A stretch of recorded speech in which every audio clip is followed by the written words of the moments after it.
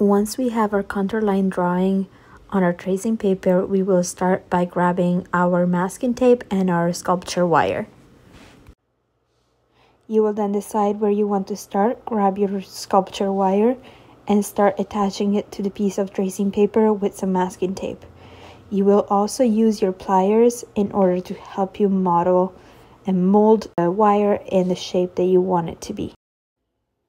When you're using the pliers to mold your wire, just make sure that you have wrapped them a couple of times with masking tape so they do not create some sort of indents on your wire.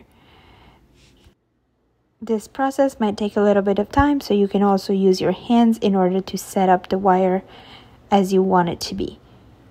Once you have it where you want it to be, just make sure that you grab some more masking tape and attach it to the piece of tracing paper so it does not move around.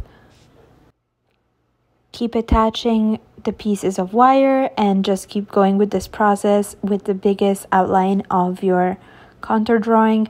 Once you have all of that done, we will start working on step 2, where we will use a thinner wire to create more of the details of our image. So for example, the nose, the eyes, the eyebrows, the mouth, and even the highlights in the hair.